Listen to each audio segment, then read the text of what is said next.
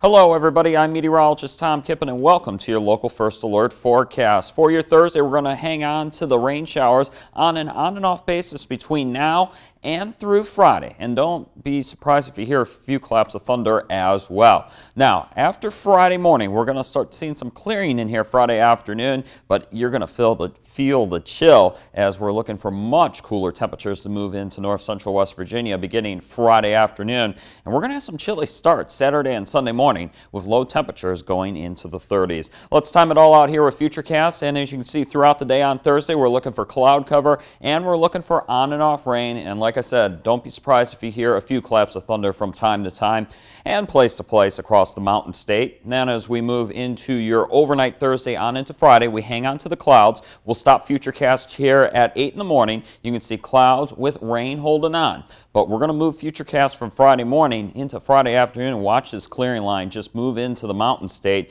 And by late Friday afternoon, I think we're looking at pretty good sunshine around here. But like I said, we are definitely going to feel that chill as we head into Friday afternoon. And by Saturday morning at 4 a.m., you're really going to feel that chill as we'll be waking up to temperatures on Saturday morning in the 30s. But for your Thursday, we're looking at temperatures in the morning hours in the 60s with rain showers and maybe a few claps of thunder. And we're going to keep the rain shower forecast going throughout the day today. And like I said, I'm going to keep the chance of thunder in the forecast as well. Temperatures by lunchtime will be close to that 70-degree mark, middle 70s for the lower elevations, upper 60s to lower 70s for the mountains. And then by sunset tonight, we're looking at temperatures in the 60s with rain showers and maybe a few claps of thunder here and there. 62 tomorrow, that is it, with clearing skies in the afternoon. And then frost potentially on Saturday morning with temperatures going into the middle to upper 30s for low temperatures. Not going to be a hard freeze or a widespread frost, but we could have some frost here and there.